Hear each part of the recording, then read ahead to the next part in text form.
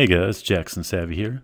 Today's Windows 10 tutorial is going to cover a concept that we've already done in another video, and that was how to make desktop shortcuts in Windows 10. Now that video being over a year old now, I just happened to come across a little bit of an easier way for those of you wanting more of the Windows 7 feel. Now this way isn't perfect, but especially when you first start out with Windows 10, you're wanting to get all your desktop shortcuts lined up and set. This is going to be the best way to do it, it seems like. Now what we're going to start out doing is going down to the bottom left hand corner where your Windows icon is, where your start button would be, and we're going to right click this.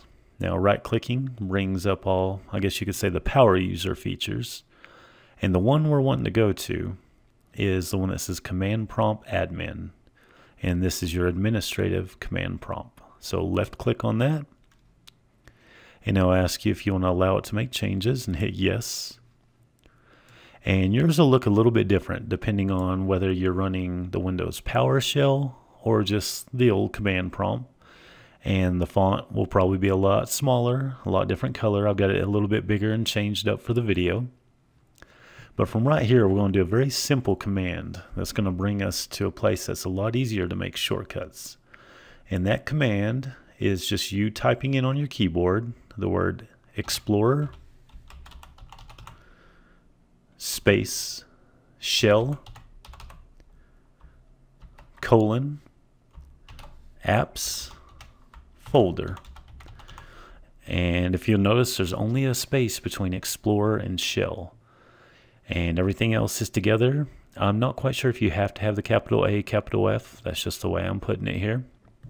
And once you've got that in there, hit your enter key, and you'll be taken to this. This is your applications folder on Windows 10.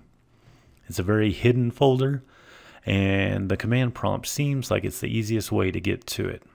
Now, the big thing here is Windows 10 is a combination of the modern apps, what they used to call Metro apps. Now they also call Windows apps.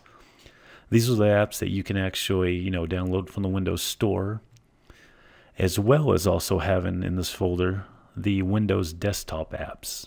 And those are different because they're apps that can only be ran on a desktop PC or laptop PC rather than multiple Windows devices. So you'll see both sets of apps in here. Now the great thing is this should contain everything that you've got installed as far as apps.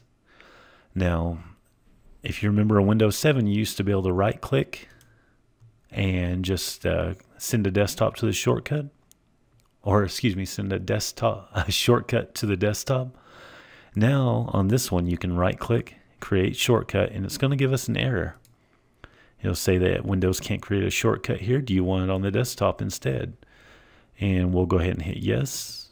And let me get this a little smaller here. And you'll notice there it is. And this can be done for any of the apps you have. Like here I have my 7-zip. Right click, create shortcut, and hit yes. And instantaneously.